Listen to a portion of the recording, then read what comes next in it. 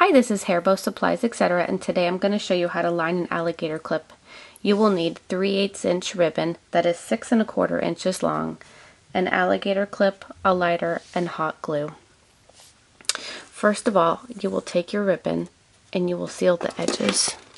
You don't have to do this, but I like to let it look as crisp and clean as possible.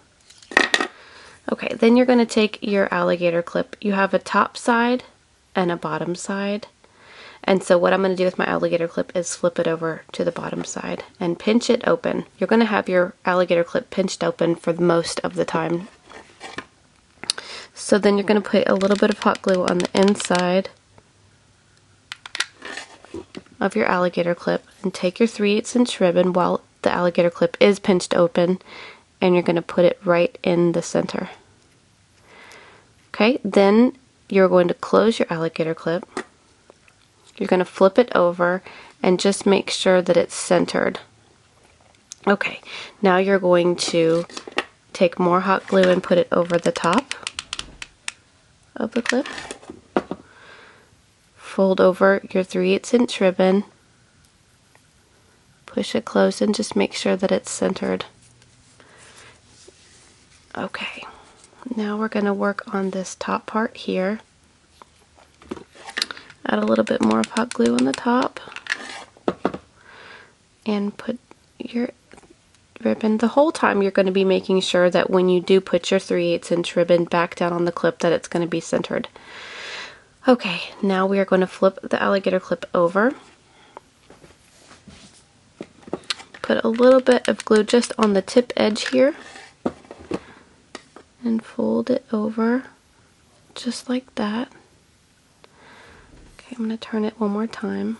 Okay, now this part is a little tricky because you don't want the glue, when you put the glue on, you don't want to close your clip and then get the glue on the inside. So what I do is I fold over my 3/8 inch ribbon right here and kind of hold it with my pinky like that. And then I will put a little bit of glue on the inside here. And keep your alligator clip pinched open.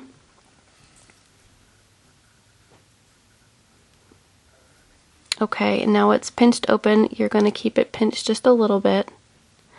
And I usually use my finger here, so just in case I do need to close it a little bit, it doesn't close all the way so that glue doesn't get back on you. Then since it's a partially lined clip, I'm just going to put a little bit of glue here on the edge, like this, and then hold it like that.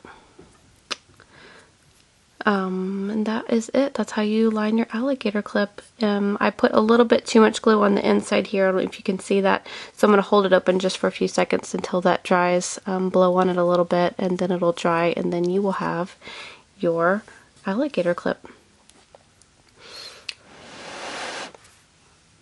Tap it. Okay, it's good and dry. Alright, so that's it. That's how you make your lined alligator clip. Thank you so much for joining us, and have a great day.